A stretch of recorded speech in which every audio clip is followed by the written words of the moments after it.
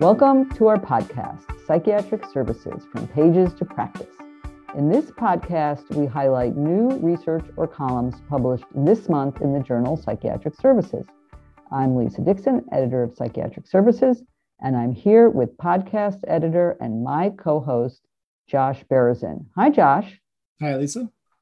We're just going to get right to it. Josh, go ahead and introduce our two guests today. So we are very lucky today to have Doctors Marie Brown and Nev Jones here with us on the podcast to talk about two open forums. One of them is Lived Experience, Research Leadership, and the Transformation of Mental Health Services, Building a Researcher Pipeline. And the second is Service User Participation within the Mental Health System, Deepening Engagement. So welcome to the podcast, Doctors Jones and Brown. Thanks for having us. And I should mention, Dr. Jones is an assistant professor in the Department of Psychiatry at the University of South Florida, and Dr. Brown is a postdoctoral fellow at Columbia University Irving Medical Center. So welcome again. And I think we'll just start out with our usual question about how you both came to this area of research, and also maybe a little bit about how the two of you began to collaborate, since relationships are really a key part of the things we're going to be talking about as we go on today. Okay. So yeah, and relevant, actually. Marie and I were we were texting about this yesterday in an attempt to remember exactly how we met, which was at least 11 or 12 years ago. So we've been friends a very long time and working together. As far as we can reconstruct, it came about because we were both at the time working on developing hearing voices networks in our respective cities, Marie in New York City, me in Chicago. Marie wasn't in grad school yet, and I had only just started. And then that evolved into a friendship, certainly, but also then I think our first collaborative research project was actually a national survey of hearing voices network facilitators in the US that we published probably in 2014 or so. And what was the genesis of the collaboration on these particular articles?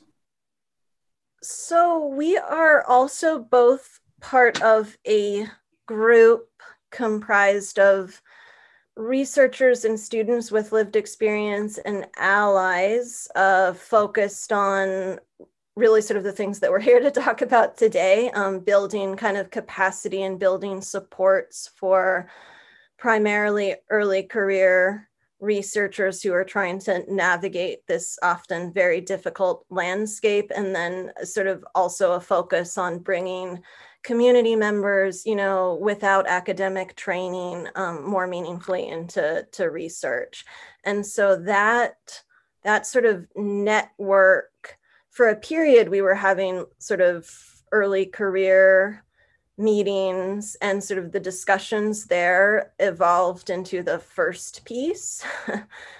So the sort of building a pipeline piece. And then I think we sort of realized that there were things that we didn't cover, and just through conversations, Marie and I then, kind of ended up developing the second piece. So they really are complementary and cover different but interrelated things. Yeah, I remember also, I think a while back, we had started doing some of this work from another angle, where we were thinking about writing these kind of demystification guides for people with lived experience who wanted to enter into graduate programs. And I remember when we were writing that, some of the things that we kind of talk about in this article, we were saying, encouraging people to not talk about your lived experience necessarily on an application, and realizing that that's going to be a sticking point. And then kind of through this, we were actually, maybe that needs to be spoken about as something that's really important to kind of challenge that idea of kind of having people conceal things about themselves. So why don't we start with that, since we're already talking about it, why don't we start with that open forum on building the researcher pipeline for people with lived experience. Maybe we can just take a step back and talk about where the push to have people with lived experience involved in mental health research came from, and when did that advocacy start, and what was it responding to? What was the landscape? Yeah, so there's sort of been parallel developments in different regions of the world. In terms of research involvement specifically, I think the UK is often looked to as sort of the international leader, but I think the common underlying theme is just really sort of nothing about us without us. So obviously research has a huge impact on policy and what services look like, what are recognized as problems or gaps, and what, end up invisible. So I think for a long time, with varying degrees of sort of power and momentum behind that, depending on the country, there has been this push for trying to sort of overcome this huge disjuncture between sort of a research workforce that largely does not reflect, especially more significant psychiatric disabilities, what we would call sort of serious mental illness, and then serious substance use as well. And then all the things that start to intersect with those experiences, like poverty and homelessness and structural racism, et cetera. So the sort of the push is to say that there's a injustice on multiple levels when all this research is being conducted and services are being developed without the inclusion of the target population.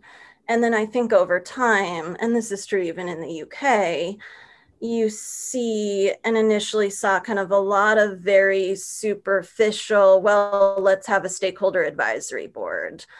On the services side, relevant to our engagement piece, like let's let people in as peer workers, but of course they're at the absolute bottom of the hierarchy. And in a similar way in research, somebody who's just a consultant or advisor, in reality, right, it's really minimal, their ability to, in a deeper and more substantive way, really redirect research, blaze more innovative areas, because often it's sort of an after the fact inclusion, like we're doing this project, but can you tell us sort of, can you maybe inform smaller decisions we might make along the way? So I think that sort of deeper change only comes when people are involved in a way that they are either leadership in the truest sense or have substantive power to influence decision making. And that remains, I think, very, very unusual, especially in, powerful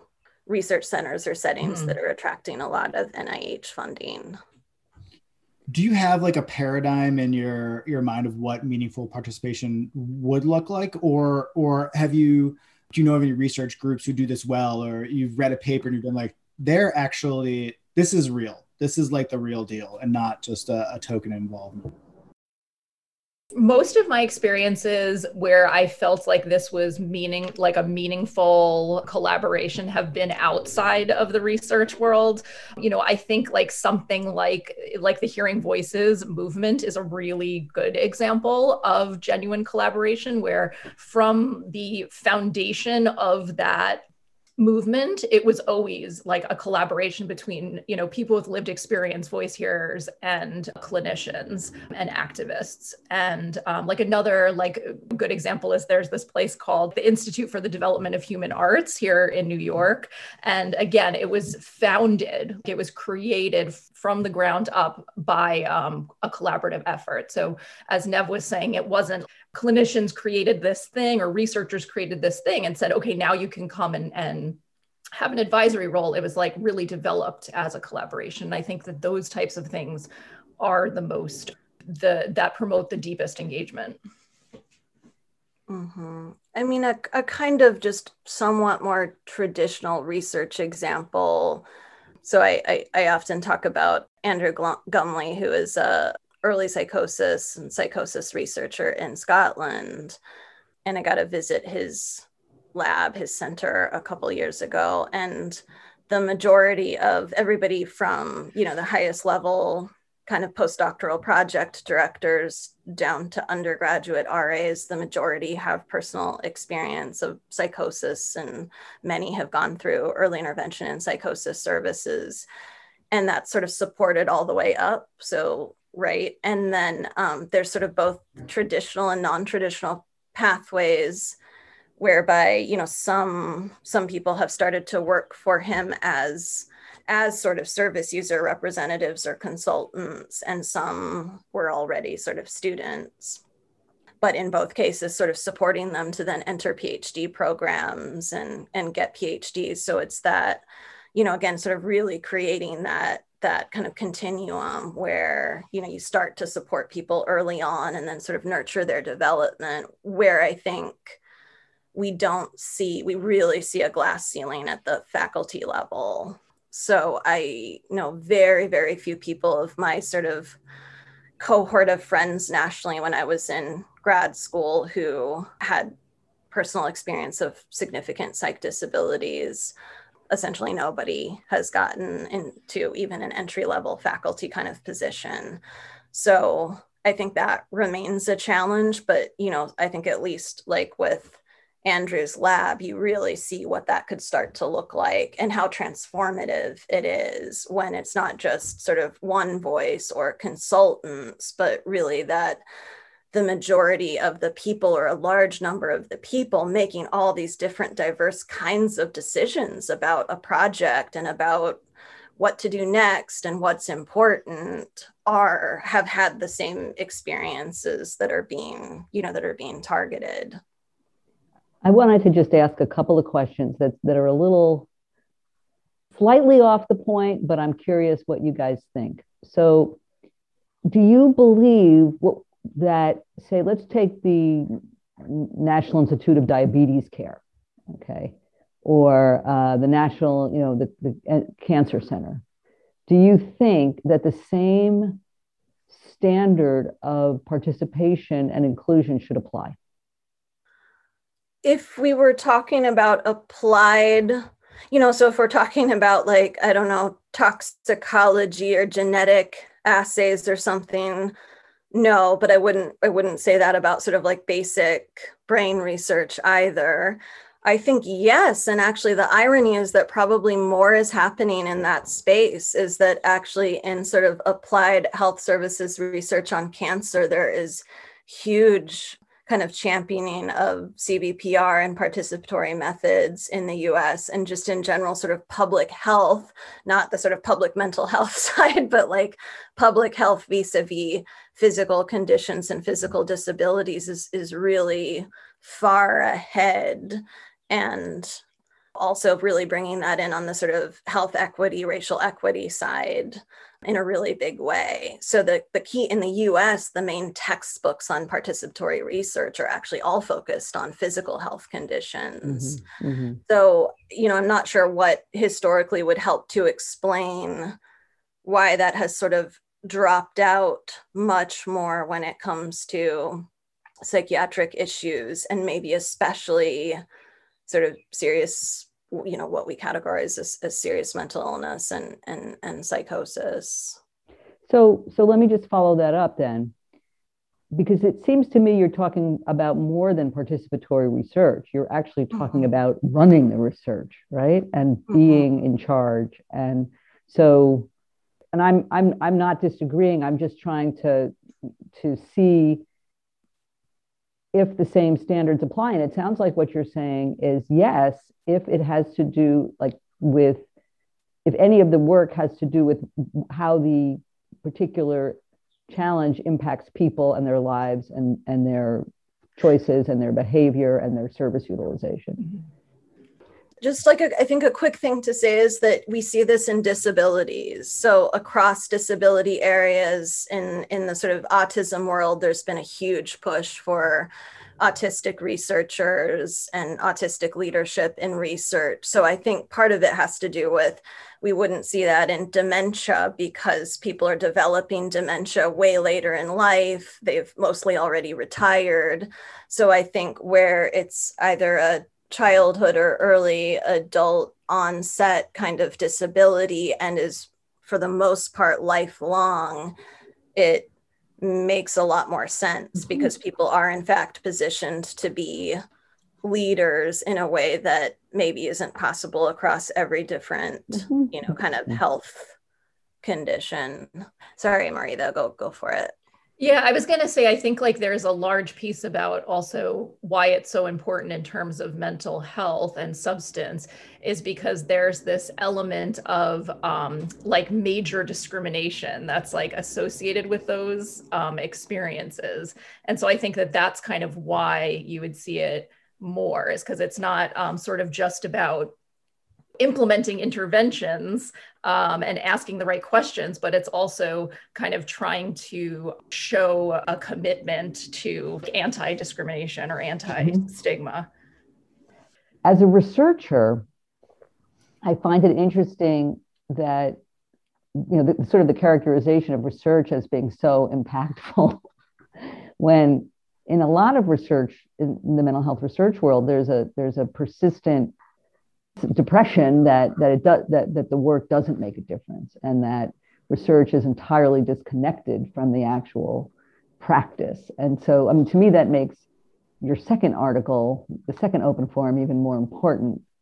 And I would also, I do think that people who are researchers do tend to have a voice, perhaps not about their research. But I was curious what you thought about that perspective. I think just turning to my own experiences as a patient, I did not find that true.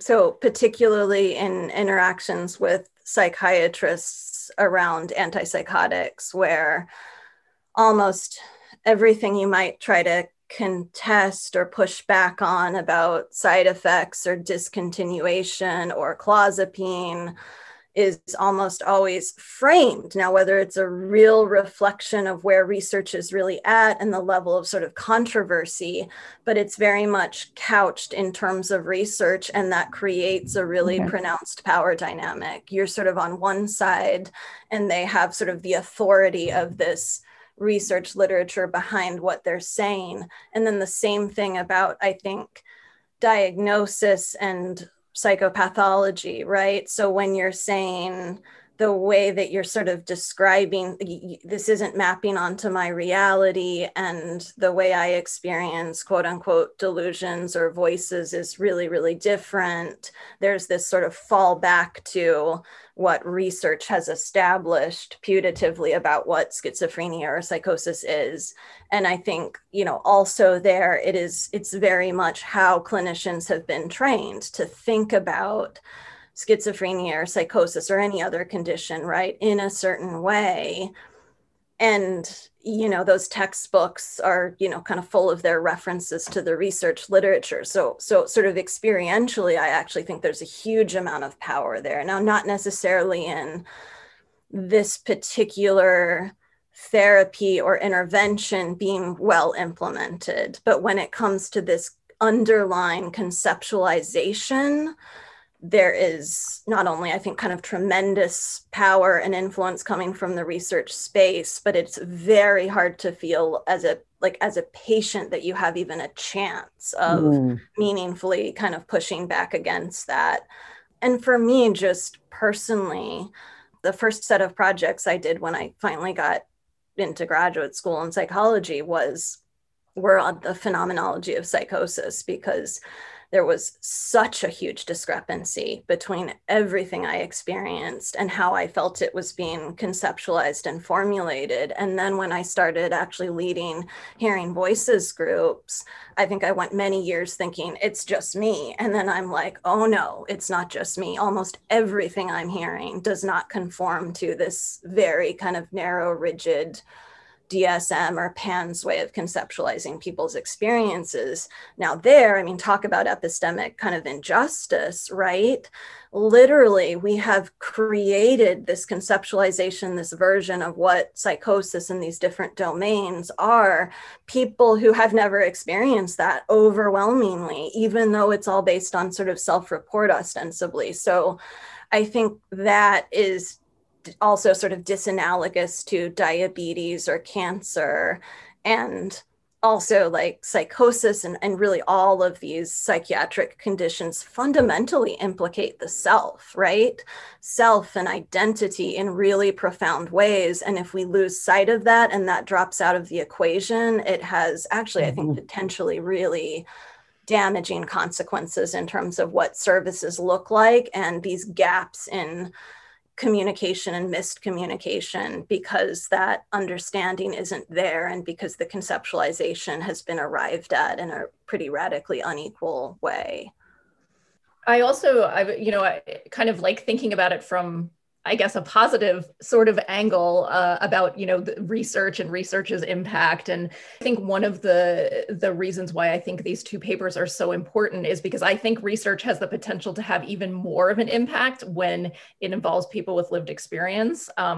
I think one good example we have that's really so like very closely related to what we're talking about is sort of like the AIDS crisis, and like people who used drugs were like, hey, we need to give people clean syringes. And then researchers came in and studied this and were like, hey, you know what, this isn't increasing HIV, AIDS, this is actually decreasing it. And that was like, that's an example of like a synergy between these two groups of people that really created change in the world.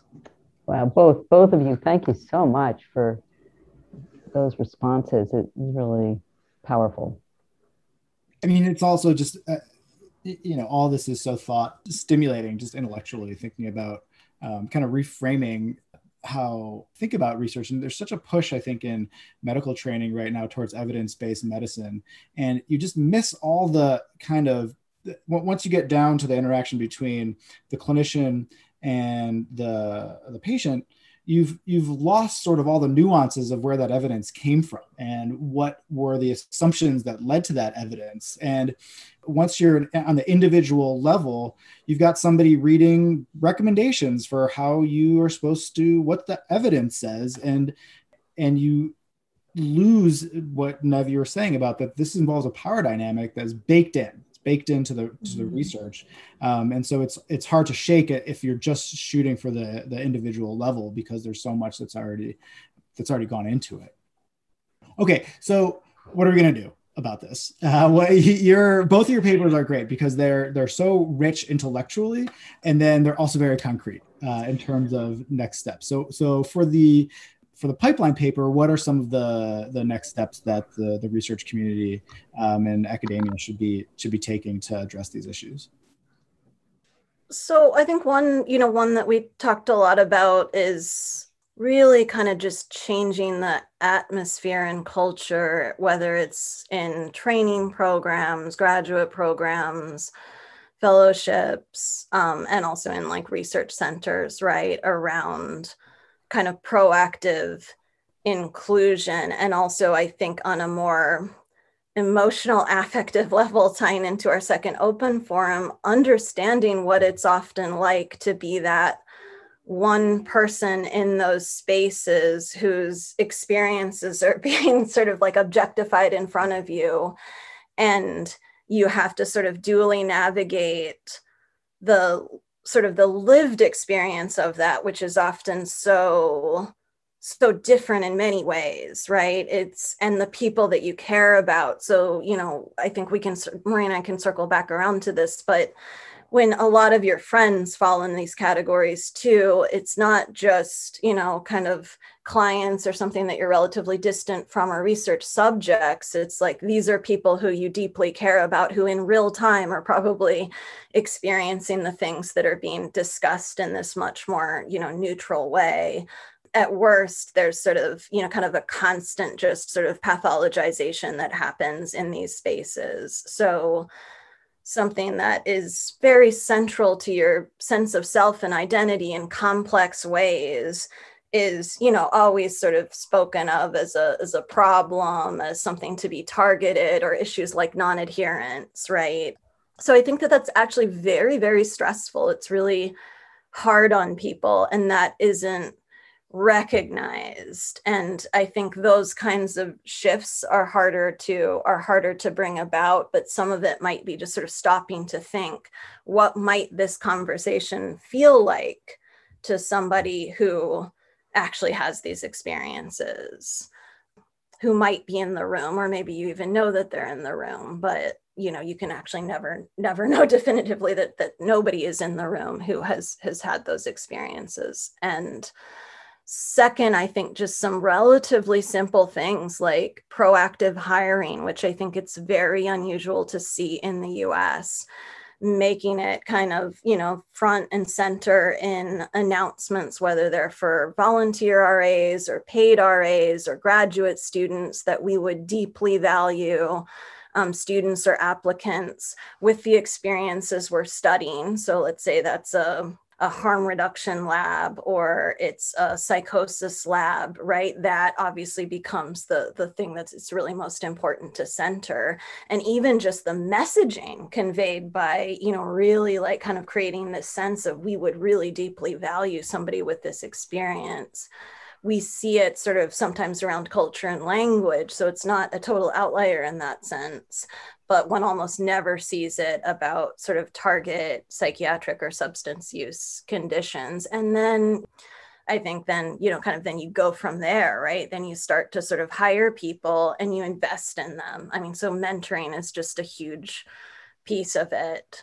And mentoring them to really sort of develop their own ideas, which is really starts to depart from sort of consultation models, right? It's like, what are the burning questions in your mind, and how can I support you to ask them or to develop this project, which is, kind of how I approach mentoring. And then I think people really start to blossom because it's like, these questions often stemming from their own experience originally that they don't see reflected anywhere. And it's like empowering them to actually ask them to put together this research project and be able to demonstrate something that they have felt and experienced, but not been able to communicate or seen, right? Seen in their community, seen in their friends, seen in other clients in their programs.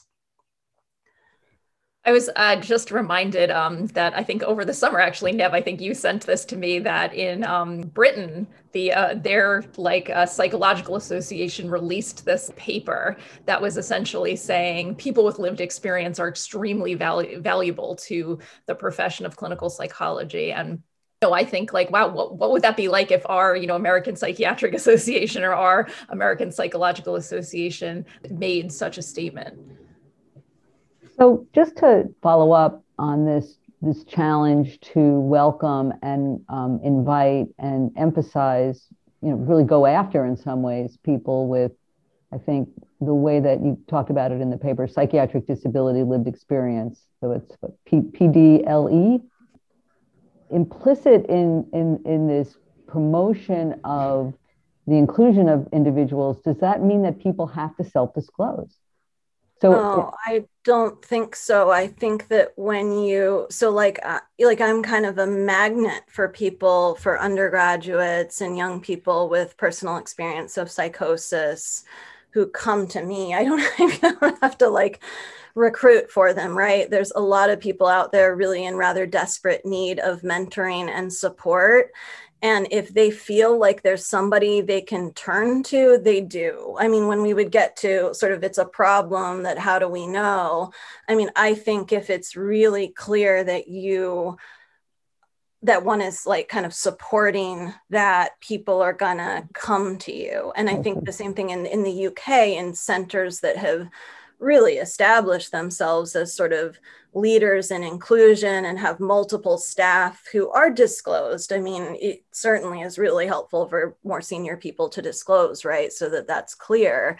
Then they're going to be approached with all kinds of interest. There's on the listserv recently, right, Marie, I think we've posted 2 or 3, none in the US, but in Australia and the UK, explicit PhD studentships in which the central valued category is lived experience. I am sure that they are then inundated with applications and people who, because that's what it's about, realize that here's somewhere where I can disclose and be open. So I don't think that it's that we would have to ask, but I think that there has to be some trust and sort of believability that this is actually going to be an environment that embraces me and embraces these aspects of myself, and around disclosure, which I know both Marie and I, are regularly giving advice to students applying to grad programs.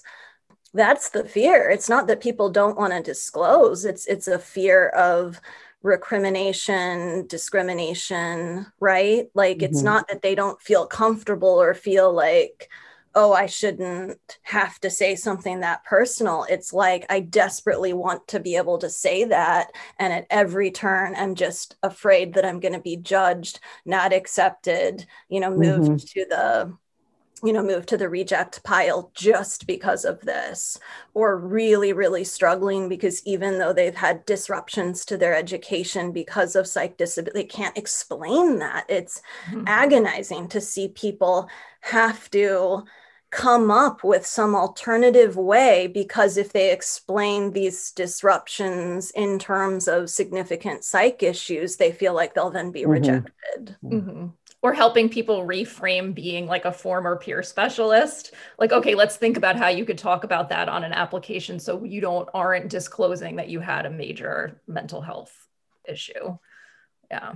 Yeah, I was just thinking about, HR, and what does HR say about putting these kinds of things in your job descriptions? And I think the way you framed it makes perfect sense.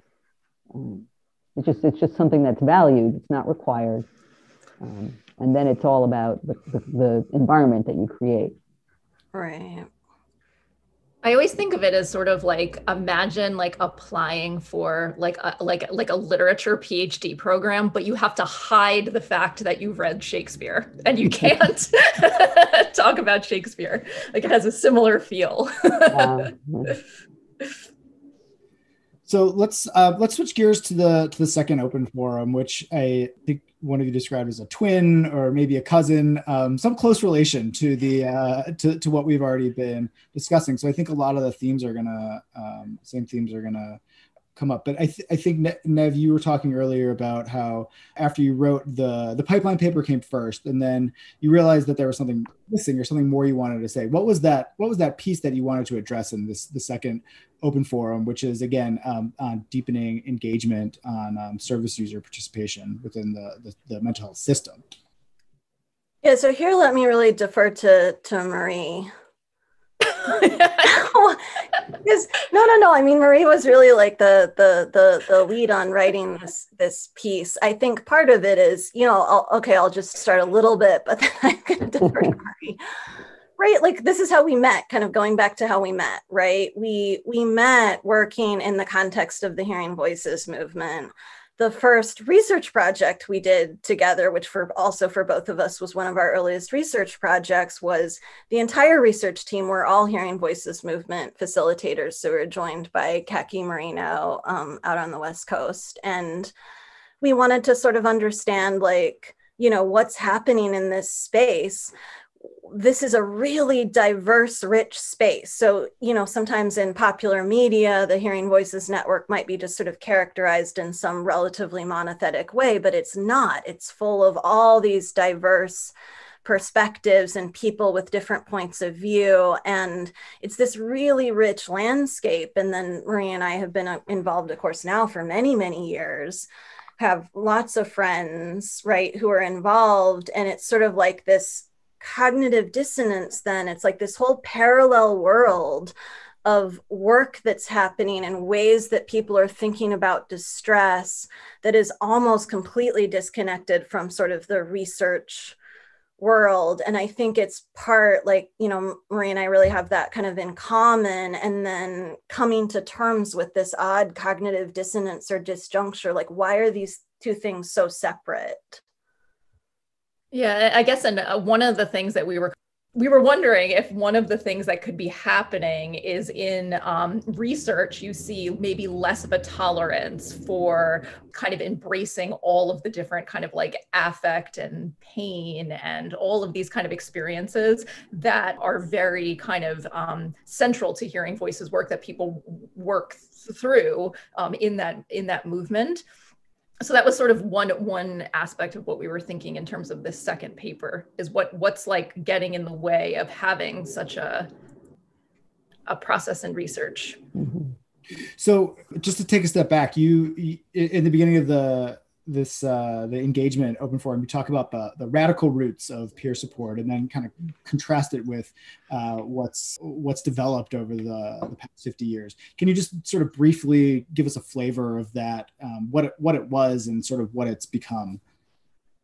So I think early on, you really saw the impetus being the creation of alternatives, right?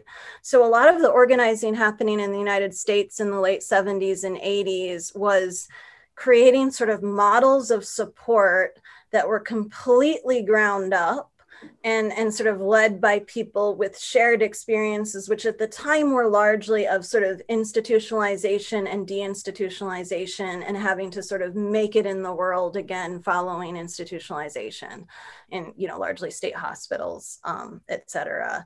And then, we see the sort of advent of peer support and certification in the states, and then these kind of integration of peer support workers within traditional settings, but not across leadership levels, right? So sort of at the bottom where actually one's ability to meaningfully influence things is pretty minimal.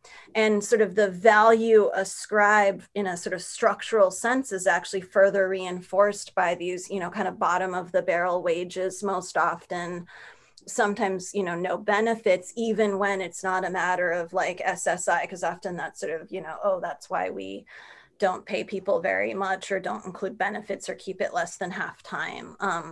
And so we've kind of created this workforce that's not really integrated in the deeper sense, but is kind of segregated and siloed and hierarchically positioned at the bottom of things.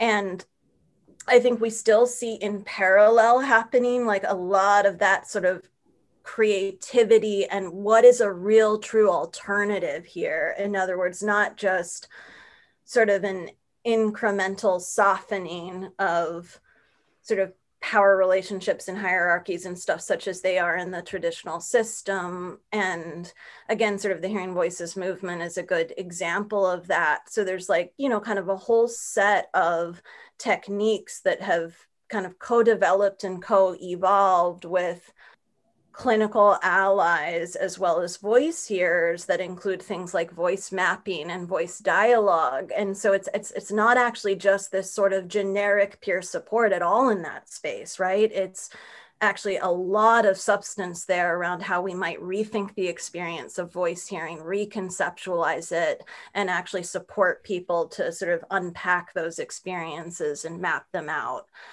So I think that's sort of an example, and one doesn't really see that happening in the peer workforce. So, I think that's kind of what the kind of thing we were sort of trying to get at is like why it makes in a deeper sense, it makes no sense that there's not dialogue and conversation going on when such rich work is happening. And of course, also important and influential work is happening on the research side. But these things are they're like happening in parallel worlds. Some of the history is, correct me if I'm wrong, but it seems like it's very much in the context of the disability rights movement of the 60s and 70s, which was like a radical movement. Like it was very much like trying to change society on a fundamental level. And it sounds like that work is still going on, and that is sort of what the grassroots are still doing, but it hasn't translated, and it's been kind of sanitized into something that just doesn't reflect how that this should be really kind of paradigm shifting, rather around the edges. Mm-hmm. So we talked a little bit about in this idea that all of these rich variety of ideas are being flattened down to kind of one monolith in that translation is one issue, and that suggests one obvious solution. The other part of the paper that you talk about is about affect and some like relational psychotherapy concepts. And I love all the papers, everything, but I really found this to be like very just very engaging and fascinating. So what does relational psychotherapy have to do with deepening engagement and service user participation? Yeah, I think, when we were writing this paper, we were looking for places that already exist in the mental health system that have similar ideas. And, one of the things that I kind of thought about was this sort of postmodern turn in the way that we think about like psychotherapy, where a lot of times the relational psychotherapy, breaks down this distinction essentially between like a patient and a clinician, and realizes that both people generate knowledge, that it's not like one person operating on another person, and that both people in the end essentially benefit from this interaction. So that was kind of like why we were thinking about that, is like, okay, well, in the world of psychotherapy, we see that there's this kind of mutuality happening there. And then also in the world of psychotherapy, we realize that affect is like so important, that when people can experience affect, that's like when change occurs in their lives. So kind of taking these principles that are within like the clinical realm and then thinking about them in terms of mental health activism research, that was sort of how we started thinking about that. And of course, like the peer support world has always been about that since the beginning of time, this sense of like mutuality. I mean, when I was reading it, one of my reactions is it's another example of, we're supposed to be good at this. Like these are the things that mental health professionals are supposed to know how to do, build relationships, tolerate affect, incorporate different points of view. Like should be our bread and butter. Like this should be so easy for us to do, but we don't apply it outside. And it makes like perfect sense to people when they're sitting with a client, right? And then to shift it outside of that dyadic, as you say, interaction onto something that's more holistic or outside of that, it's like, oh, I don't know how to do that. Like, how can we possibly do that? So how do we do it? One of the great things about the paper is that to add to what Marie was saying, which I think we kind of recommend, I mean, if it doesn't rise to the level of friendship, getting to know people in a deeper way. So I think often what we see, whether it's a policy setting and it's bringing in a panel or kind of bringing in stakeholder consultants to, I don't know, a SAMHSA event or something, or whether it's research, it's this sort of very limited kind of interaction, transactional interaction around, we need certain things from you, and there's huge distance, and that isn't broken down to getting to know people and forging deeper relationships. And I think if that did happen, it would be so much more powerful. It would lead to, it would really like start to inspire change. And part of that is because you're now entering emotionally into that relationship. It's not just a source of information in this sort of relatively dry sense. It's you really starting to understand where somebody is coming from and why maybe they have experienced disempowerment the way they have. Like you start to kind of feel into those experiences, and you care about the people and you care about the communities. And it also means that then when those, whether they're research or policy or other kinds of conversations do take place, there's a whole different kind of trust. And on that foundation of trust, people are going to open up. And I think often being an intermediary role, the hard thing for me is that I know how the stakeholders involved are actually feeling about a given research effort. And in fact, they feel there's no way I could say what I really think. There's no way that I would feel comfortable saying this doesn't seem at all equal to me. I don't feel like I can speak my mind openly. They tell it to me, and of course you have to sort of protect them, so you can't talk about that. It's really heartbreaking. And again, I feel like just that deeper work across these different contexts, there just have to be those relationships, and then everything that starts to shift about how somebody who is a policymaker or researcher or clinician is now engaging with those individuals, and attunement and awareness to these sort of deeper contours of experience and what it means to have probably been repeatedly sort of put in this kind of more passive role, because that's sort of how you move through the system in general as a client, and how you have to support people to feel even the confidence to really step outside of that, unless they've already sort of become a full-fledged activist, right? And have sort of repositioned themselves in that way. It's your comment makes me think of a recent experience I had. And I know this is superficial, but I think it's going in the right direction. I was a part of a work group that's focused on disparities and racism. And the people in the work group didn't really know each other. So we did an icebreaker, and each person had to say what they thought they'd want to be remembered for when they died.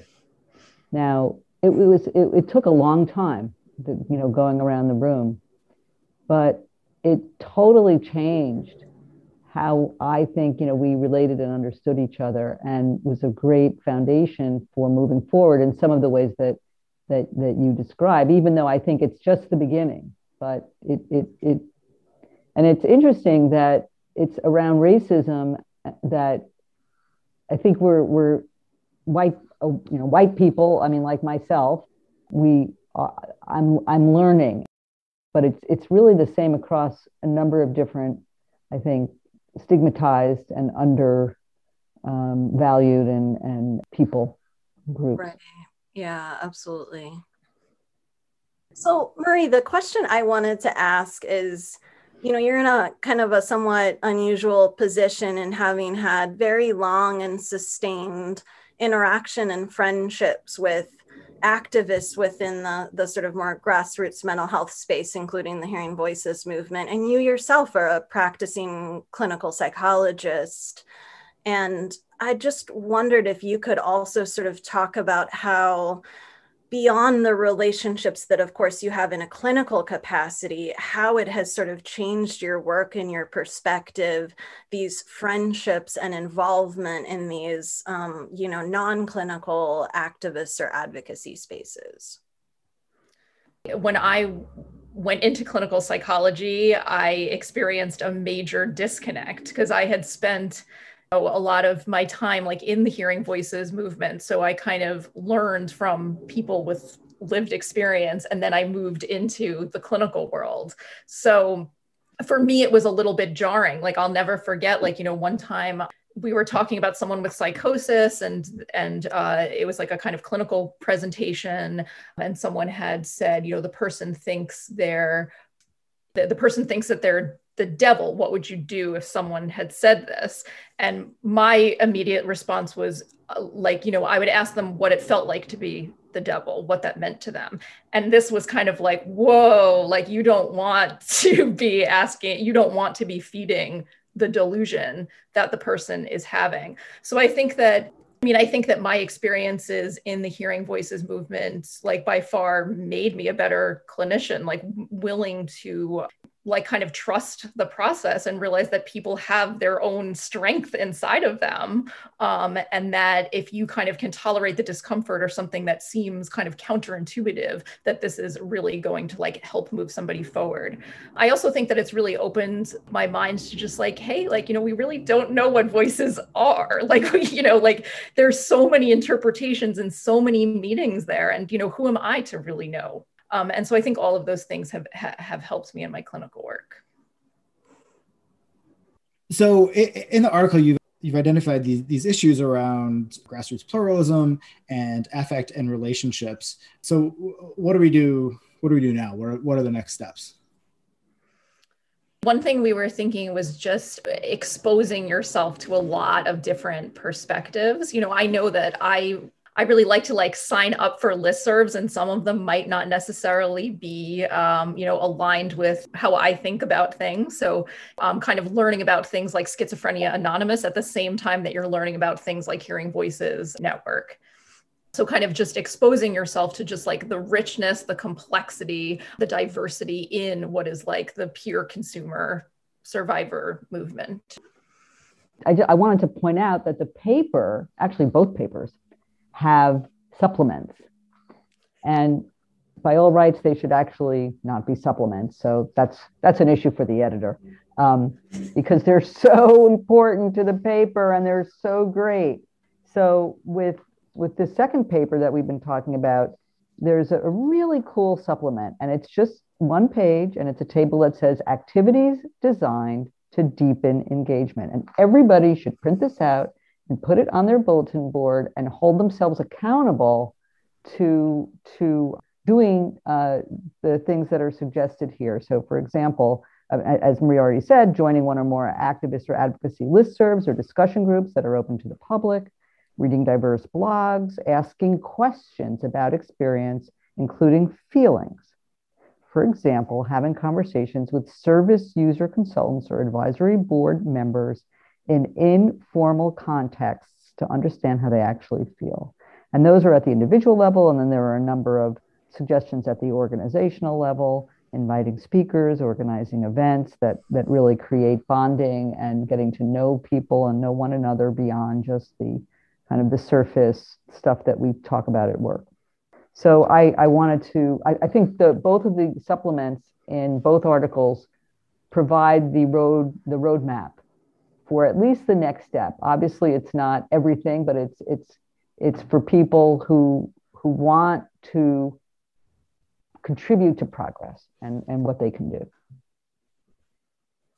So I just wanted to wrap up with a quote from the second paper, because I think it just encapsulates everything we've talked about so well. So you write that the simple but radical step that we propose in this context is to engage others in order to listen, and most important, to listen in order to be moved. Once moved, we suspect the field would in turn be much better able to tackle the structural and institutional changes that could in turn facilitate addressing other gaps and limitations noted earlier. So with that, I wanted to thank you very much for joining us today and having a discussion and forging a relationship just between the four of us in this brief hour. But it's definitely been an example of the sort of thing that you're talking about in the paper, where I think Maya, and I hope our listeners and Elisa's just sort of vocabulary and context gets expanded, maybe even just like a little or sometimes a lot, and it can really affect the way that we treat people and go about our daily lives. So thank you so much, and we appreciate your time. Yeah. That was one of the most thought-provoking, engaging interviews I can remember. Not that all our other podcasts aren't good, but... That's it for today. We invite you to visit our website, ps.psychiatryonline.org, to read the articles we discussed in this episode, as well as other great research. We also welcome your feedback. Please email us at psjournal@psych.org. I'm Lisa Dixon. I'm Josh Berzin. Thank you for listening. We will talk to you next time.